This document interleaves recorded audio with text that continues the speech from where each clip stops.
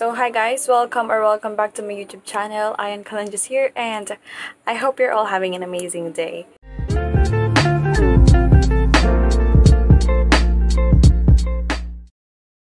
So for today's video, I will be teaching you how to create your own Instagram filters using Sparkly Air Studio and PixArt only. So yung ituturo ko sa inyo ngayon is yung way kung paano ko ginagawa yung mga filters ko. So it's really easy.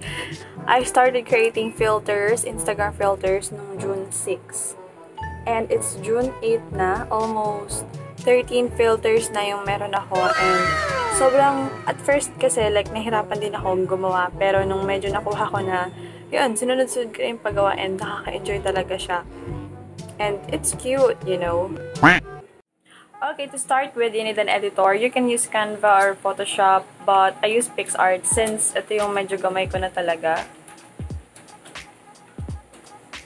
Okay, so kapag nasa PixArt ka na, you need to click the plus sign sa baba.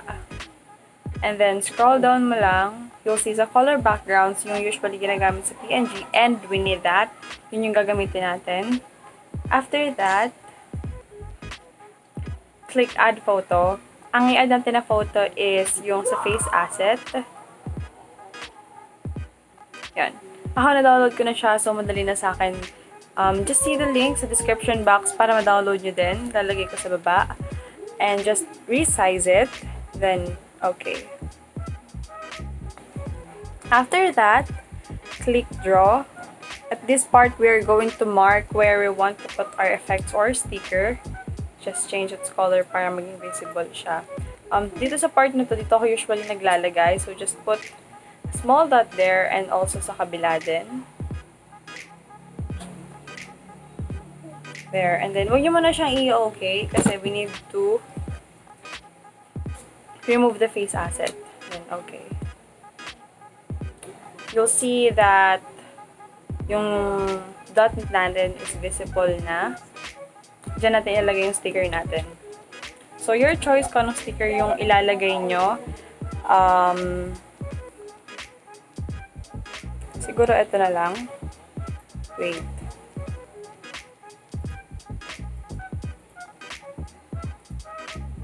Okay, so let's choose this one.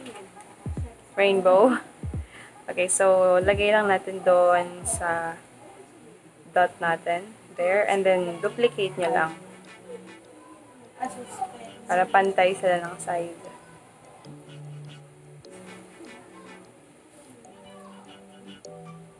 Okay.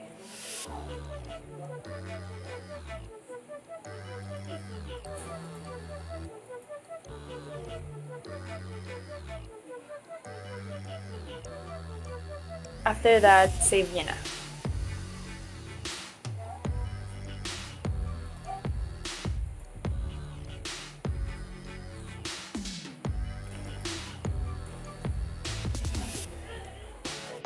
Okay, so if you're done editing your effects sa PixArt, we can now move sa main part, which is pag-edit ng filter sa Spark Air Studio. Kung hindi pa kayo nakakapag-download na to, just see the link sa description box and ilalagay ko doon, pati yung sa link ng face assets. So, pag na-open nyo na, ganito yung lalabas. And you have to click the blank project.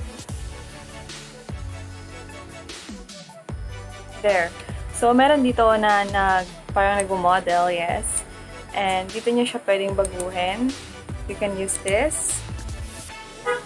Or this. Ito usually yung ginagamit ko talaga. And ito. Yan. Silang dalawa yung madalas yung ginagamit. But for now, dito tayo. Okay. So, pero I know, pwede rin ang camera dito. Kaya lang malabo kasi yung cam nito. So, ito yung gagamitin natin. And then to start, you need to add object. Sa pinakababa, meron kayong makikitang face mesh and yun yung i-insert natin.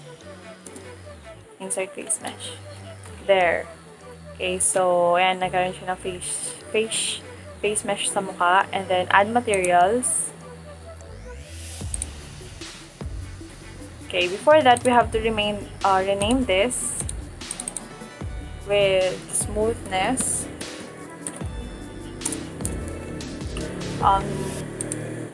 And then dito sa upper right side, meron kayong makikita shader type. I-click nyo yung retouching.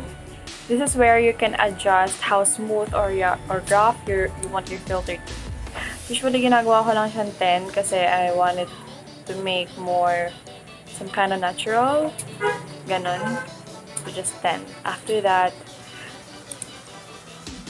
sa face tracker, dito ulit sa part na to, right-click, add, again, and face mesh ulit.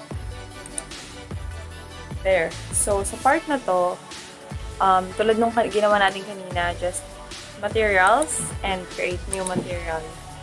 And also click nito. So, dito na natin i-upload yung pinakang effects na ginawa natin kanina sa PixArt. To do that, meron kayo nakikitang texture dito and choose file. Click nyo yung choose file.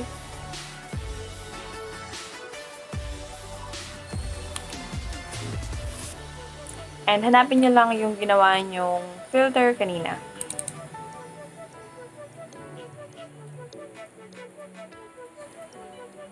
There. Yan.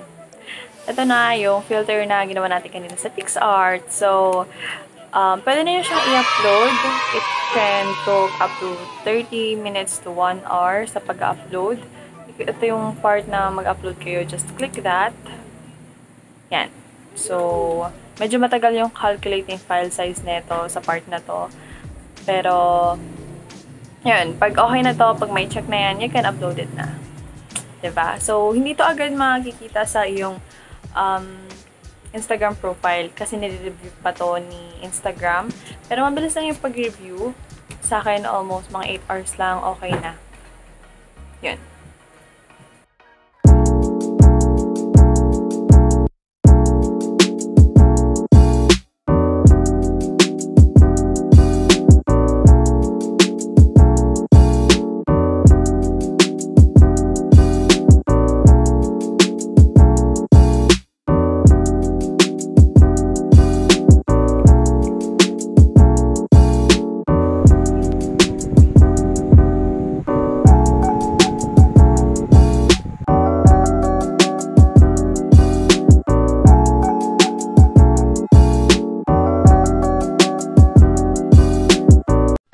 Okay, so that's it guys for today's video.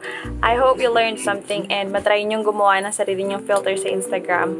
So, if you wanted to try my own filter, just feel free to visit my Instagram profile at Aian and click nyo lang yung face button sa gitna and yun, matatry nyo na yung filters ko. Thank you! Bye-bye! And oh, don't forget to subscribe to my channel. Bye-bye!